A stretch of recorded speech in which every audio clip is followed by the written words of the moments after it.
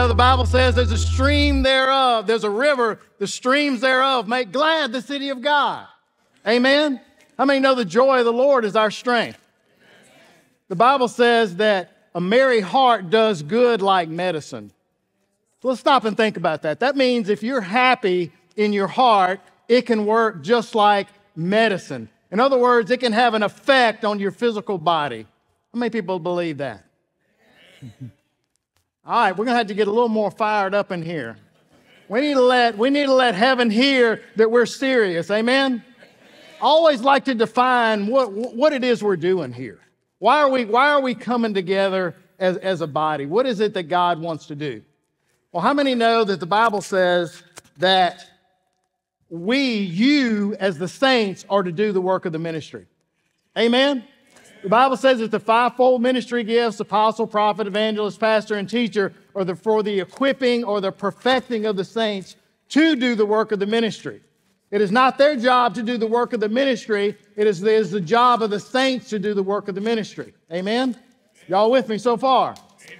But it does not say that the prophet, the apostle, the evangelist, the pastor, and teacher are the ones that equip the saints. It is the gift that God has given that equips the saints. Amen? But we have to be able to receive from the ministry gift itself, which means that we don't receive from people, we receive from the gift. Amen? We receive from the ministry gift that is given. So in other words, when you're here, when you're in this room today, you need to hear the voice of your shepherd speaking to you today. You don't need to hear my voice. You need to be able to tap in to the Spirit of God. Amen? And be able to receive something. It's a supernatural thing. How many know the Bible? The Bible is a supernatural book from cover to cover. Religion has taken all that out of it and made it routine and everything else. But it's a supernatural book. You read the things that happened in the Scripture. There were just crazy things that happened in the Scripture. It's a supernatural thing. And when we come into the church, we need to be able to receive from that. Amen? Y'all with me today? Can y'all do that? You want to receive from the Spirit of God today. You want to receive something. You need it. We all need it. Amen? So let's just pray. Lord, we thank you, Lord, for this time together. Lord, we thank you, Lord, that your Spirit, Lord, is going to touch us and do things within our hearts today. Lord, you're going to minister to us. You're going to build us up. Lord, we're going to leave this place different than when we came in, and we thank you for it. In Jesus' name. And everybody said, amen.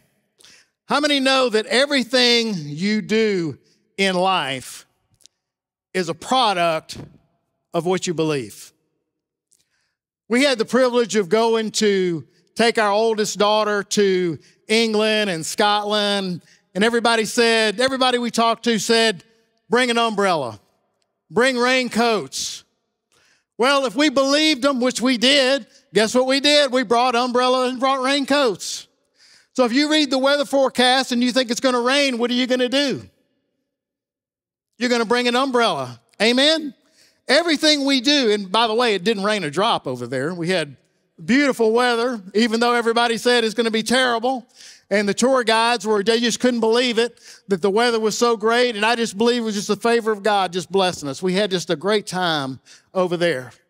But everything we do is a product of what we believe.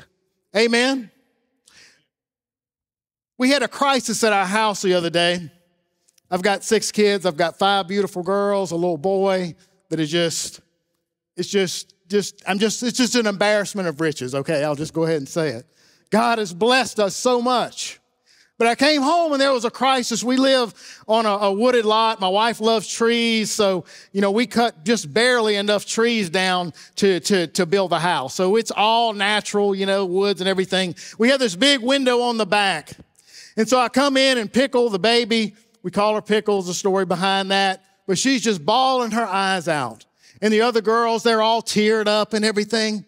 And I'm like, what in the world is going on? Well, a bird had flown into the window, smashed into the window, okay? But it didn't die right away. It laid there on the pavement and was gasping for breath.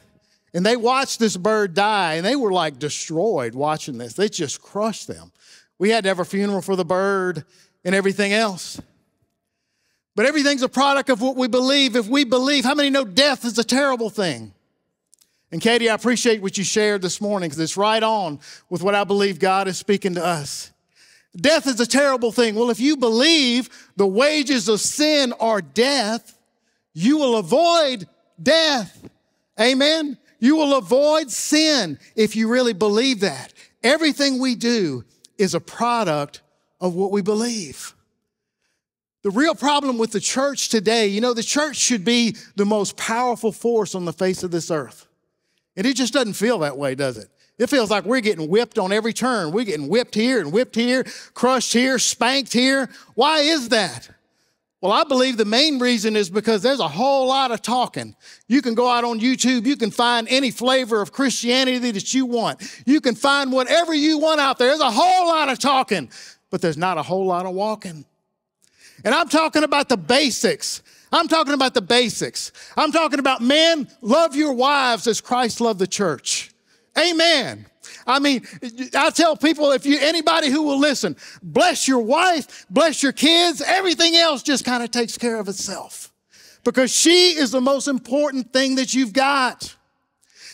When God gave the parallel of the relationship between the church and Jesus Christ, he used the most powerful example that he could, and it was a bride and a husband.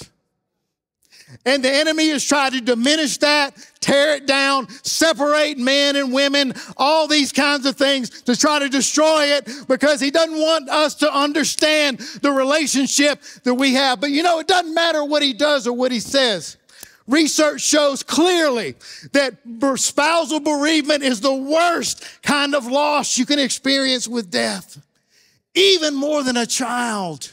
Imagine that. Why? Because God said the two will become one flesh. Amen. How many men are married in here? Oh, y'all are looking kind of ashamed. Get your hand on up there. Is your wife here? If your wife is here, grab her by the hands. Come on, do it. Look her in the eye and say, you're the most important thing I've got. Without you, there's nothing else. Amen.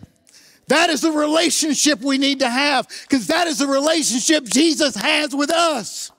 I'm pretty sure, I'm going to go out on a limb and just say it, but I'm pretty sure if I got an Advil, thinking about Advil, an anvil and a sledgehammer and got the toughest man in here, probably Tyler, the most jack guy in the church, put his finger right there, and if I slammed it with that sledgehammer, I'm pretty sure that nothing else is going to matter until his hand quits hurting. That is what the Bible says our relationship with our wife is like. It doesn't matter when she's hurting, nothing else. The time stands still till she's okay. And that is the relationship that Jesus Christ fostered with his church. And we should model that. Man, you're the high priest. I don't know why I'm talking about this morning, but you're the high priest of your home. You are responsible. I know that one day I will stand before God and I will give account for my family. He will look at my wife. He will look at my kids and he will say, what did you do? And this is another sermon altogether, but go to the book of Revelation. I believe it's in chapter 20. Because I want to dispel a myth. Because, we have all these controversies in the church, once saved, always saved. Can you lose your salvation? Whatever, I don't care about all that. But the Bible says clearly in Revelation, it says in the great white throne judgment that the books were open. You can turn to it if you'd like. It's in Revelation 20. I can't remember what verse it is, but it says the books were open. Am I reading that right? Does it say books? Is it plural? And then it says, and then another book was opened. Is that what it says? Which is the book of life. And each one was judged according to their deeds, what was written in the books. Doesn't mean that you're going to go to hell because you're judged by your deeds, because it follows up and it says, when your name is written, anyone whose name not written in the Lamb's book of life was thrown into the fire. But we are judged according to our deeds. What we do does matter. It's not just frivolous. Amen. The disciples asked Jesus this question. And I guess it wasn't a question, it was more of a request. They said, Lord, increase our faith. How many have ever felt that way? I just need more faith. God, give me more faith. And interesting enough, Jesus, being Jesus, some of his responses, you're just like, what is he even talking about? He didn't answer the question. He said, if you have faith as a mustard seed, you will say to this mountain, be removed and be cast into the sea, and it will obey you. Faith is a supernatural thing. I don't know if you figured that out or not yet, but you can't manufacture faith.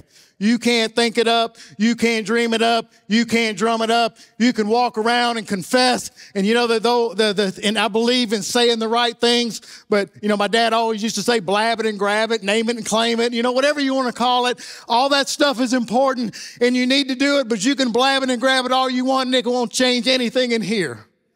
Faith is a connection. Faith is when you connect with God, the Spirit of God. It's the Word of God connecting with the Spirit of God. And all of a sudden it produces faith within you.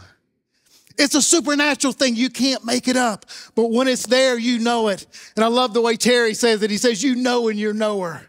And I'll tell you this story again. I've told it over and over again. You're probably tired of hearing it, but I'm going to tell you anyway because it was one of the most unique moments in my life. We have 6 kids. It took a long time for us to get pregnant with the first, and we lost the first baby.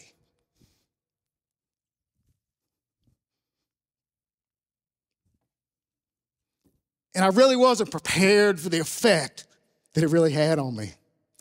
And so we were going to have, keep trying. So I had so much fear after that Erica got pregnant, and I just had so much fear. I was struggling with it.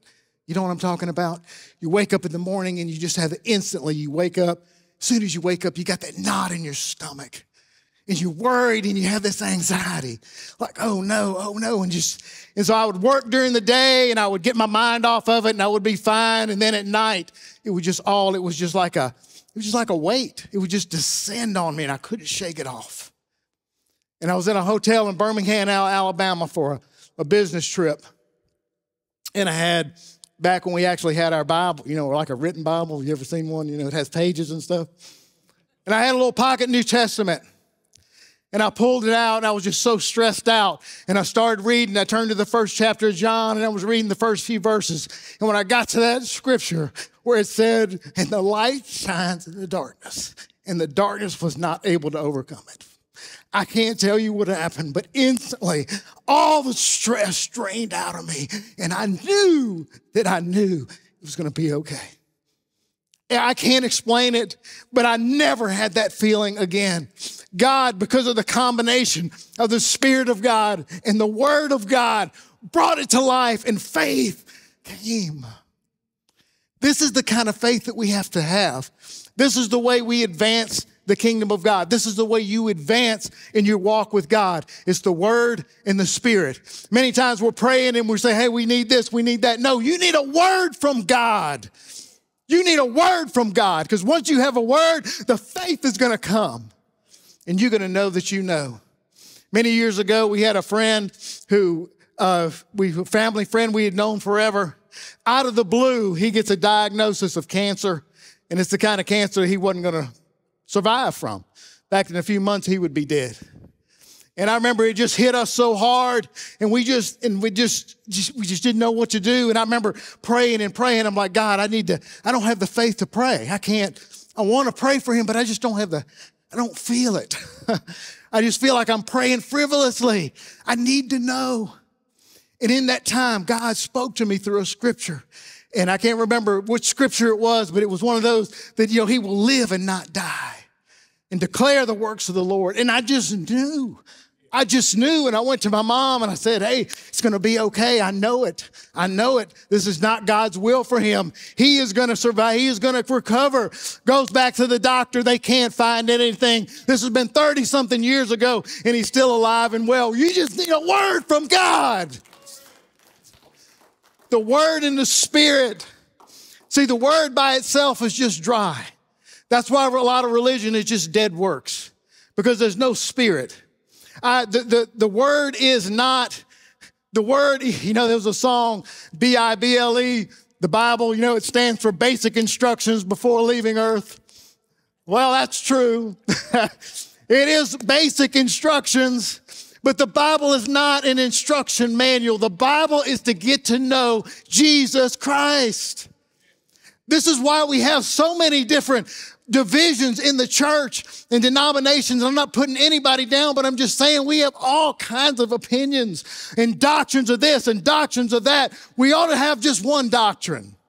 If we were tuned in to the Spirit of God, all of us, we would have one doctrine. Amen. If you were tuned into the Spirit of God, we would just know.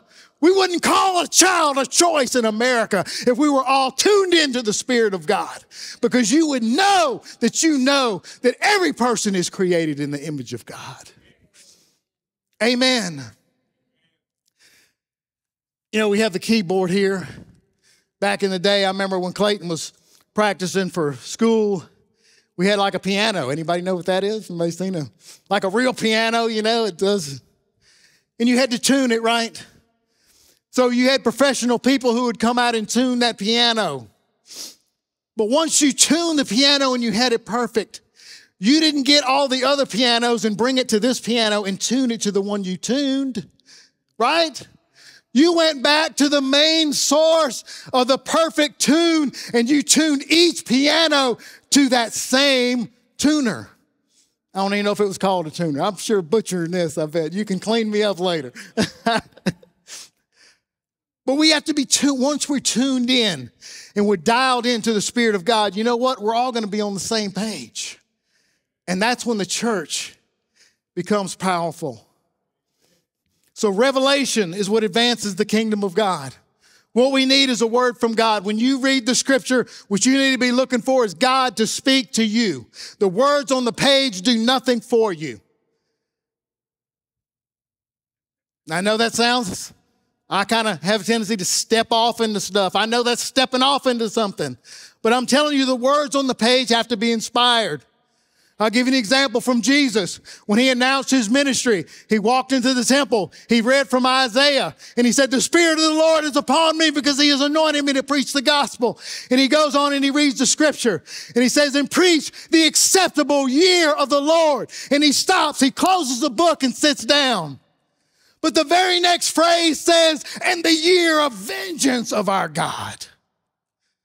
Jesus stopped right there. Why? Is it in the Bible? Yes. Is it true? Yes. But it wasn't for the time. He was speaking the word that God was inspiring and bringing to life at that time. Amen. Y'all with me today? I'm preaching better than y'all are shouting today. But that's all right. The first revelation we have to have, and it's basic. So many things are basic. Whenever anybody, our politicians or anybody, tries to make everything so complicated, they just don't like what the simple answer is. Amen? They try to make it all complicated. It's really not that complicated. The first revelation that we have to have is what Jesus really did for us on the cross. What that really means and what the impact really is of that in our life. While we were yet still sinners, Christ died for us. He who did not spare his son, his only son, but offered him up for us all. How will he not now, through him, freely give us all things? How many people really believe that? Do we really believe that? We got to refresh this. I talk about flying all the time, and I know y'all probably get tired of that too. Good thing I don't preach too much because y'all don't get to hear it. But there's two types of flying. There's visual, where you're looking out the window and you're seeing what's going on. And then there's instrument flying. Instrument is where everybody kills themselves because you can't see. And we don't realize it because we have eyesight. But when you suddenly lose all visual references, your mind starts playing all kinds of tricks on you. In fact, the FAA has shown through research that the average pilot, listen to me closely, that flies into instrument conditions inadvertently, unexpectedly, not expecting it, the sky is clear, all of a sudden loses visual references, will lose control of the airplane within 90 seconds. You remember JFK? He killed himself in the airplane.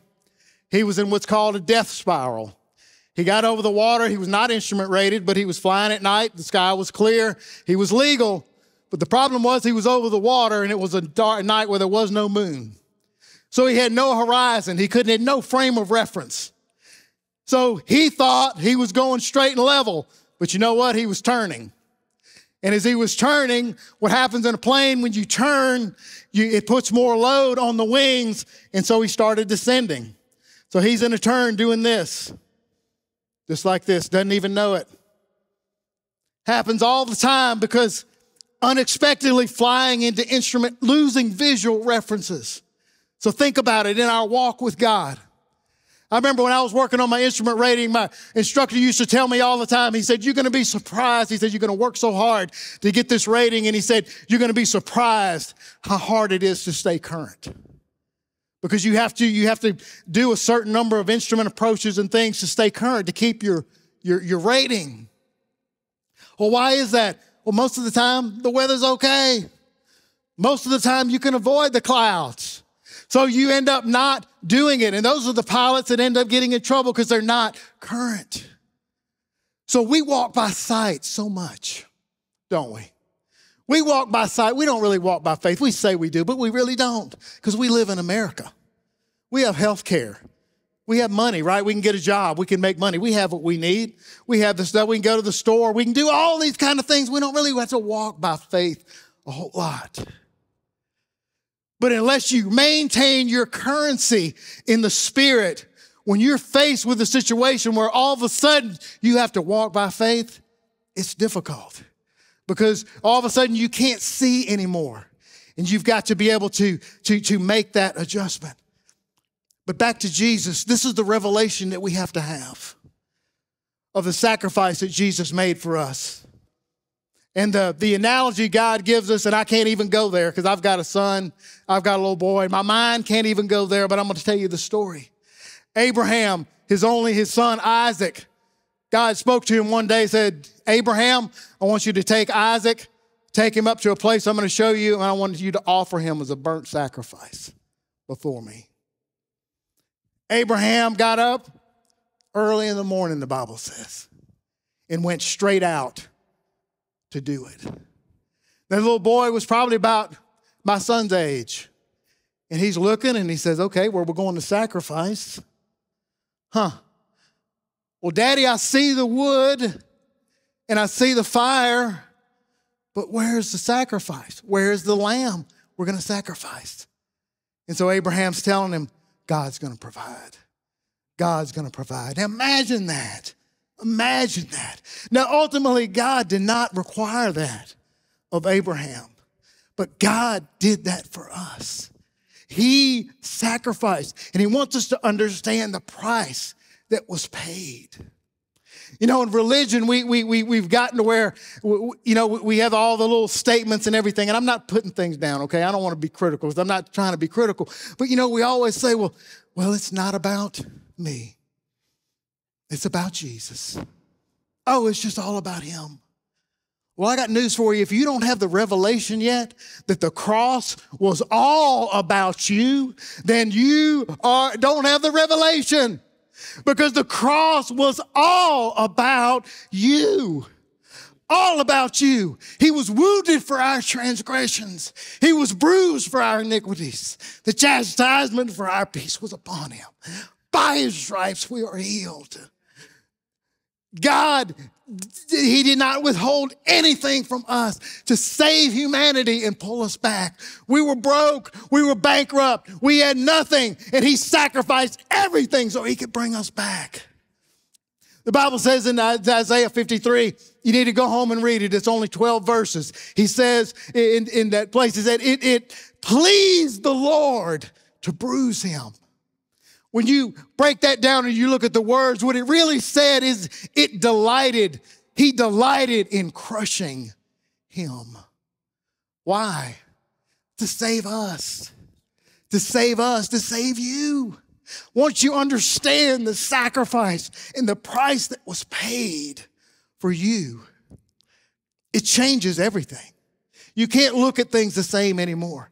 You can't look at the challenges and the things that you face in your life the same way anymore because you understand the sacrifice and what he did for us on the cross. You know, John 3:16 is the one that we always quote. And it says, God so loved the world, he gave his only begotten son that whoever believed in him would not perish, but have everlasting life.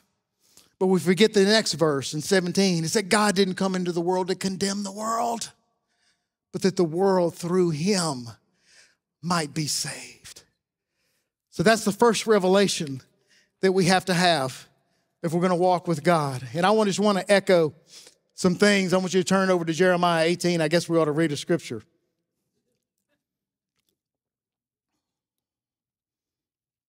And I'm going to go ahead and turn to it too, because I want to.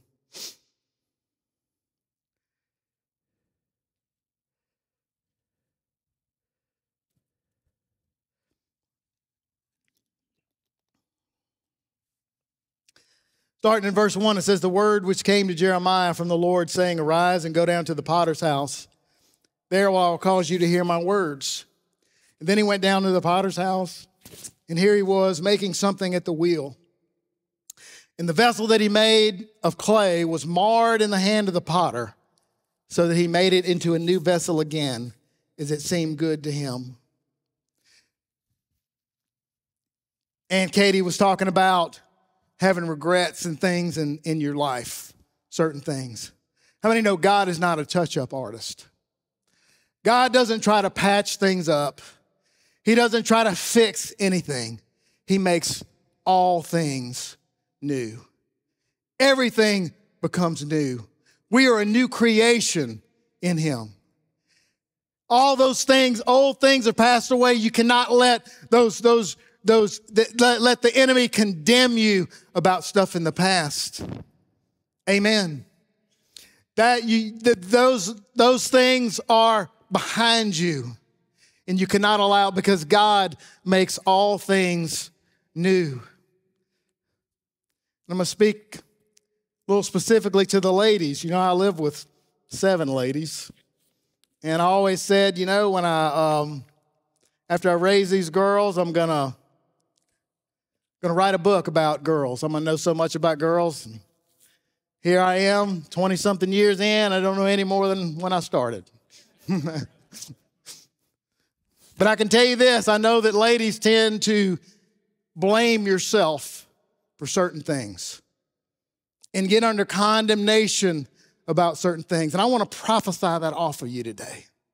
Just get it off of you today. Amen. There's a little plaque I got my wife, and she needs to probably look at it more than she does. But it says, when you're feeling overwhelmed or you're feeling condemnation or whatever you're feeling, straighten your crown and remember whose daughter you are. You're a daughter of the King. You're a daughter of the King. Amen. We can't live in that. We can't allow those things to weight us down. So as we walk through our life and through our walk with him, it's a couple of things. There's different laws of spiritual warfare, but I want to share 2 of them with you, okay? There's a lot of laws of spiritual warfare, but I want to share 2 with you that are universal. Almost going to happen every time. Have you ever had to persevere for something? Pray for something, persevere. Maybe you're persevering right now. You're praying for something, praying for a loved one. Maybe you're facing something in your physical body or somebody else is, and you're having to really pray and believe God. Well, there's a couple of laws that are almost always going to happen, unless it's just like an instantaneous miracle. The first is when you begin to speak your faith, the fire usually gets a whole lot hotter. Amen. Shadrach, Meshach, and Abednego, when they were called before the king because they wouldn't bow to his idol, they spoke to the king and they were trying to talk him into bowing. And they said, well, God, who we serve, is able to deliver us, and he will deliver us. But king, and I'm paraphrasing, you understand. King, it doesn't really matter if he does or doesn't, because one thing's not going to happen. We're not going to bow. And the king says in the King James that he became wroth. Today we would say he lost his mind. And he said, make that fire. He told them they made the fire so hot it killed the guys that put them in the fire. That's how hot that fire was. Sometimes when you're persevering for things, the fire is going to get a whole lot hotter. Amen. Just expect it. Just like flying into the instrument conditions, if you're expecting it, it's a whole lot easier. Amen.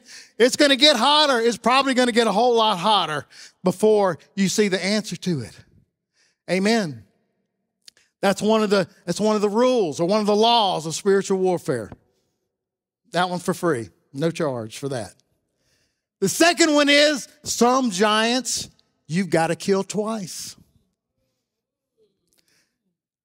Goliath, David slew Goliath. And you go back and read it. It says he threw the rock, killed him. It says the giant fell dead.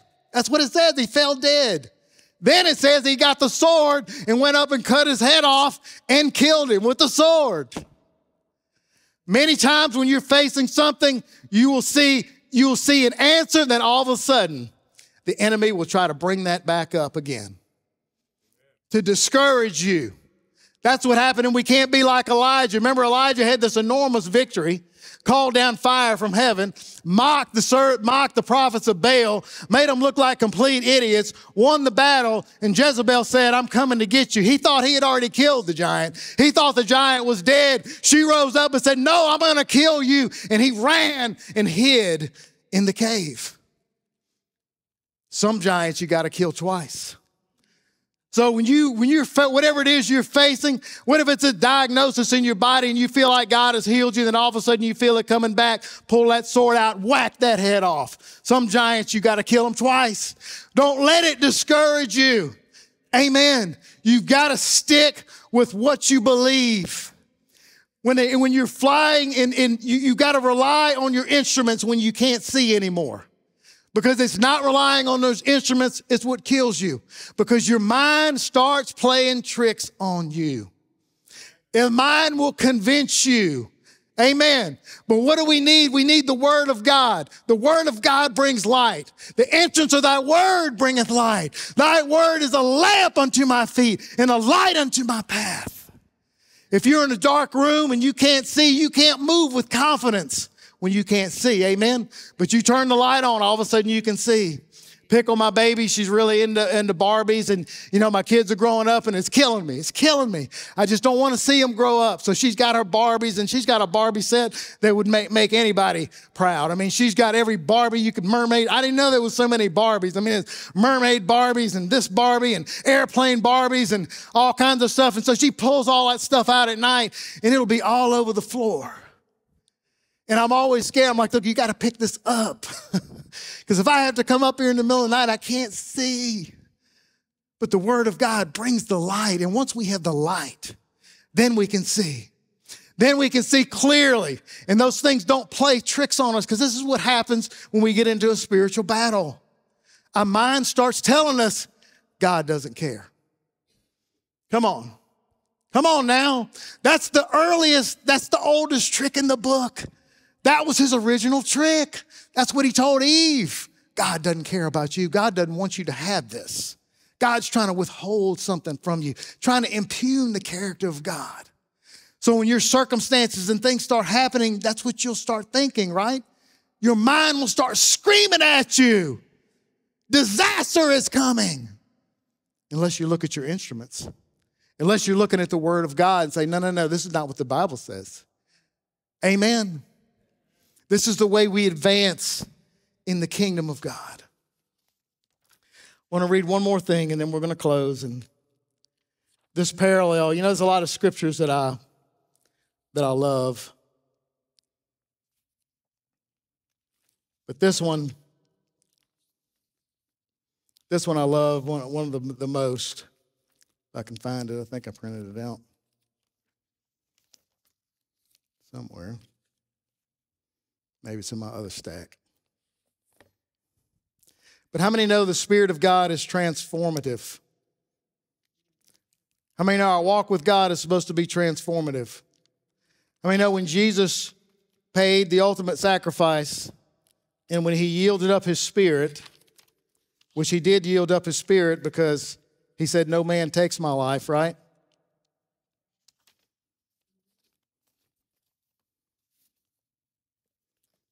The Bible says the veil of the temple was torn in half, ripped in half. So there were two key events that happened on the cross. To me, anyway. The first was when he was on the cross and he looked and he said, Father, forgive them, for they know not what they do. And many times we think, oh, well, he's just had compassion on the people who crucified him, but that's not really true, I believe. Because I know he didn't just die for them, did he? He died for everybody. And in Isaiah 53, it says, when you make his soul, y'all need to go home and read Isaiah 53. When you make his soul a sacrifice for sin, he will see his seed. At that point, when Jesus was offering up his spirit, he saw you, he saw me. He saw the end of the beginning. He saw every sin we would ever commit. And he said, Father, forgive them. They don't know what they're doing. At that point, that's when we were forgiven. And then the veil of the temple, the second key event, the veil of the temple was ripped in half to the Holy of Holies, a place they could only go once a year. And guess what? If the priest wasn't right, he didn't come out alive. How many know that? They tied a rope onto his leg when he went in once a year to make atonement for the sins of the people. And they had little bells on his robe. And when they quit hearing the jingling, they yanked him out. Because if he went in and he wasn't clean, he could not survive in the presence of God. God could not look on sin. And this is what crushed Jesus, because God turned his back on Jesus on the cross. He could not look on sin. He turned his back on him. That was the sacrifice that was made. Amen. We need to understand and have that in our hearts.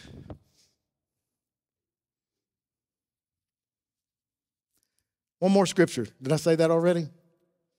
Well, it's actually two more scriptures, so I kind of lied. But it's a little bitty lie, right? my third daughter, Bennett, she used to, she was a little bitty, but she would lie like that. And she would say, I say, Bennett, did you brush your teeth? She would say, I did brush my teeth.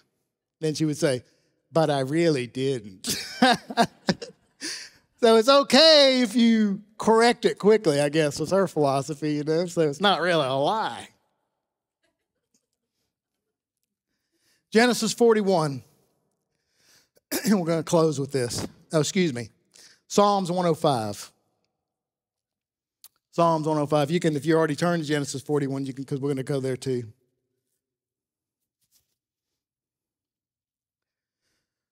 Psalm 105, verse 17, he says, he sent a man before them, Joseph, who was sold as a slave. They hurt his feet with fetters. He was laid in irons until the time that his word came to pass. The word of the Lord tested him. How many know the story of Joseph? The word of the Lord. And notice this. It doesn't say God tested him. It said the word of the Lord tested him. Now we gotta redefine what we think about test. When I was growing up, I hated school. I felt like I was in a prison in school. I hated it. I despised it. Now, when I got out and went back to college and I got my PhD, I kind of liked it a little bit better, but I just hated school. You know, and some teachers have this idea of teaching is you just put the hurdles in front of everybody and, you know, make them jump them. And if they jump them, well, then they learned. If they didn't, they didn't learn. So we think of a test as pass, fail. You don't fail a test in God because that's not what this word means, test. This word really means refinement. It really means to purify. The Bible says he's like refiner's fire and fuller's soap. He will thoroughly purge his threshing floor. This is the testing of God, is taking all the bad stuff out and leaving all the good stuff in. Amen. This is why that's why it's so important. When that veil was rent, we became indwelt by the Spirit of God. If you're indwelt by the Spirit of God, you cannot stay the same. You've got to change. But how do you change? You change through the renewing of your mind, which the word really means renovation. You got to get your mind out of the way and let the Spirit have influence over you. Amen. Last scripture Genesis 41. I love this. It's one of my favorite scriptures in the whole Bible. You got to think about what Joseph went through. He was betrayed. Think of all the things he was thinking.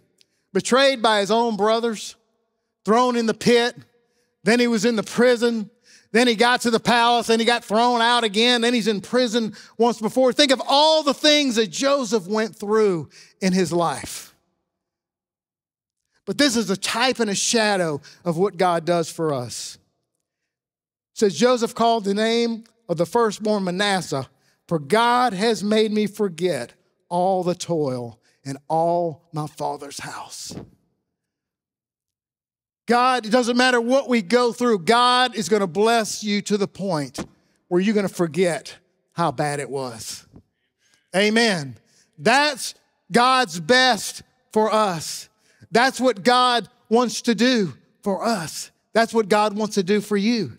He wants to bless you to the point where all that stuff in the past is gone. You don't even remember it anymore because the blessing is so great. I shared that story in the beginning of what happened with us. Now I've got 6 children. God has just overwhelmed me. And 5 girls.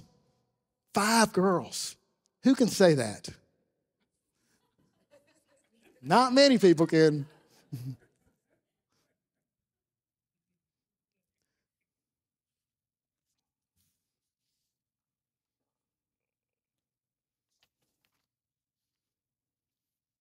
I said one more scripture, so I guess I lied again. I'm going to read you one more, and then I promise you're going to close. And if anybody needs prayer or wants prayer, I'm going to pray a little bit. Amen? Is that all right? Y'all still love me? Sure? Didn't sound too convincing? And I'm going to read this out of the Kenneth Weiss translation, Hebrews chapter 1. Katie was hitting on all these scriptures in Hebrews. But I want to read this one. I want to read it out of the Kenneth Weiss translation because I think it really articulates it really well. It says, in many parts and in different ways, God in former times, having spoken to the fathers by means of the prophets, in these last days has spoken to us in one by nature, his Son, who he appointed heir of all things, through whom also he constituted the ages, who being the outraying of his glory, and I love this part, the exact reproduction of his essence, sustaining and guiding and propelling all things by the word of his power, having made purification of sins, sat down by the right hand of the majesty on high. God is speaking to us through his Son. Who is his Son? His Son is his word. The word of God is what we have to have. The word of God is what contains everything. The word of God is what communicates everything to us. The word of God, the Bible is so we can know God. You know, my wife and I have been married so long, we complete each other's sentences. We know what each other's thinking. We don't have to talk about it. We already know because we know each other. God wants us to know him like that. That's the walk that we have to have with God, or we will end up at some point potentially straying away from God. He wants that relationship. You know, people say, well, you know, everybody's going to die at some point. You know, I'm believing I'm not going to die.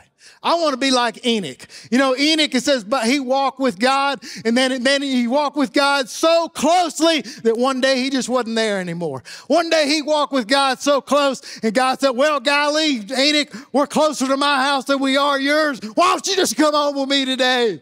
Amen. That's the kind of relationship he wants us to have with him. That knowing his word, getting a word from God, understanding, having that quickened word within our heart. Because you're supposed to do the work of the kingdom. You're supposed to walk in a way. I'm telling you, you walk with God and you're close with God, you're going to get more done for God by accident than most people get done on purpose. Because we're not called to witness. We are called to be a witness.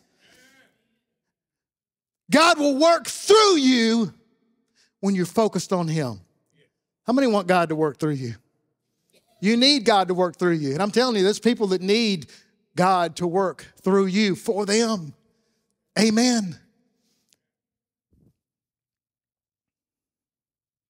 Let's just pray. Lord, we thank you.